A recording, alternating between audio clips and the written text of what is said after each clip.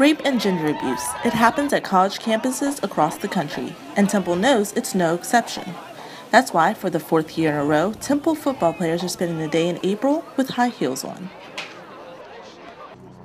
It's a Walk a Mile in Her Shoes campaign, an event held to raise awareness against sexual abuse. When we prepare for this event, like this year we did a commercial for it and we sat down with the person running the event. And volunteer information he was just telling us the statistics of, how many women are affected by it every year and, what it really means to walk a mile in our shoes and, represent a cause like this. And just taught me that anyone can be affected and, it's just incredible to spread awareness for things like this. Although some can personally relate to this experience, others gain appreciation through the actual experience of walking in heels.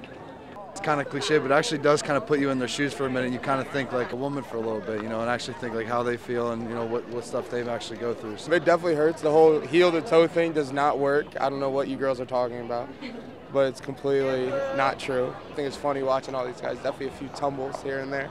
My first year doing it, I think I fell twice. The football program helped organize the entire event from beginning to end. Even head coach Matt Rule took to the stage to address the participants. Even though we put on shoes and we make a pledge, as Tom said, it hasn't changed. It might have gotten better, but it's still there. Someone's going to be assaulted somewhere tonight, and it should not happen. It makes you feel helpless. But then I see all your faces. With more than 260 students and athletes, this year marked the largest number ever for pre-registered participants on campus.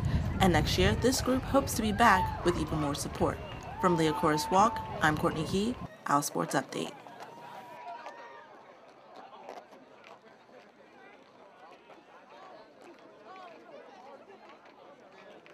Oh.